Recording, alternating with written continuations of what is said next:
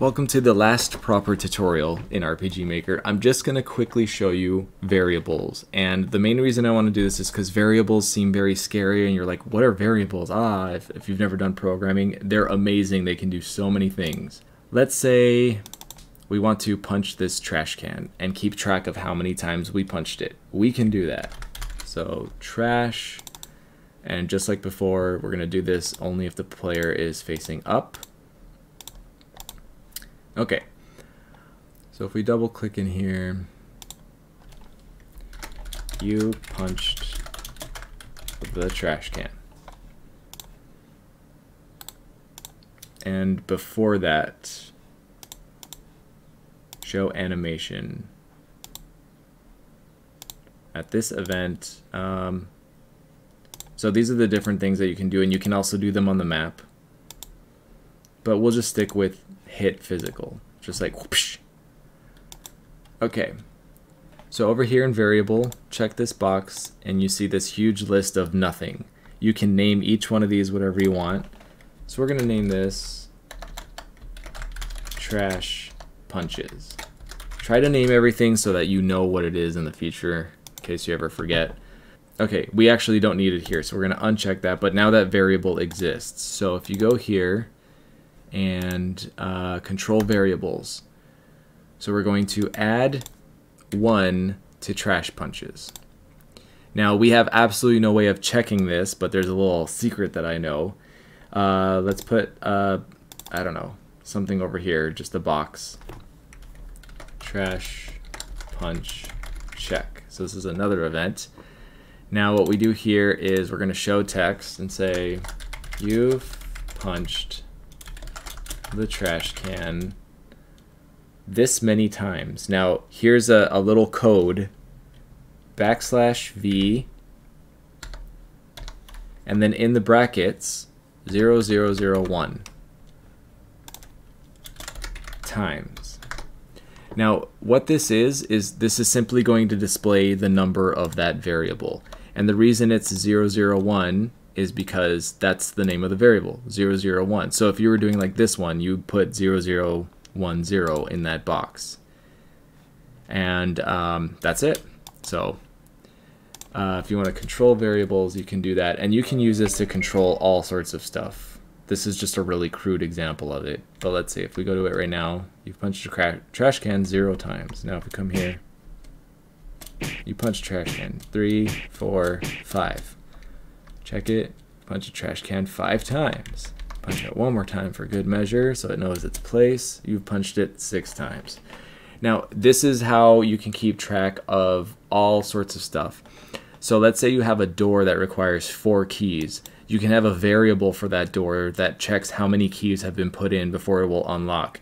You can use it for relationship meters. You can use it for all sorts of stuff. It's really up to you, and that's where game design is going to really play a hand. But I know it's a little more advanced, which is why I'm stopping at this tutorial. I just wanted to show you an example of what variables are. And I know some of you are going to be like, oh no, I don't want to touch that. And some of you are going to go, ooh, that's fun. I can work with that. So this is the end. I was going to do a separate video, but I'll just go into, I've got some tips for making good RPG Maker games. Try to make a very short game to start out with, just to get your hands dirty. And I would encourage you to do a fan game, your favorite cartoon, TV show, book, whatever. That way you don't have to think about characters or story. It's already in existence. Also, study other RPG Maker games, or just RPGs, or just games in general that you want to make, and you'd be surprised how much you can convert game ideas into RPG Maker format. As I said before, custom art makes all the difference. Custom art, custom music, custom sound effects. You can also buy them. itch.io is a great resource. I buy so many things off of there, and they just make your games look so much better than what you're seeing normally.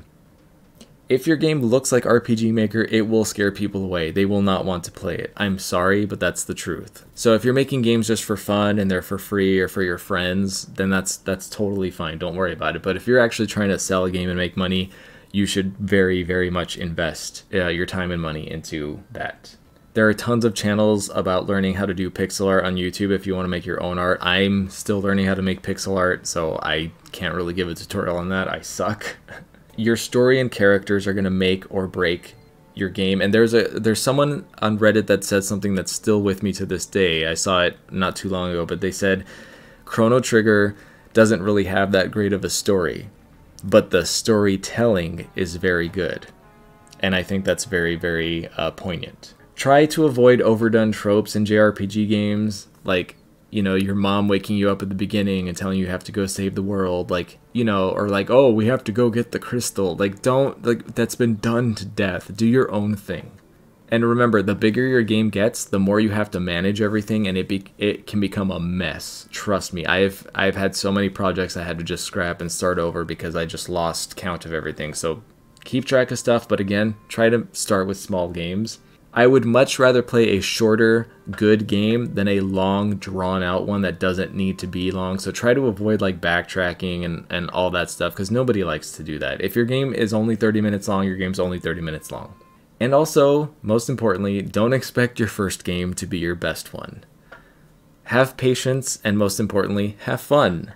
I've shown you everything you need to get started in making your own RPG Maker games. I hope it helps, and in case there's anything that I didn't cover or something else you'd like to know, please leave it in the comments, and I will do my best to show what I can. I'm not like a super professional in this. I've just been using it long enough that I felt qualified to show people what I've learned. But thank you so much for watching this series, if you did watch it all the way through.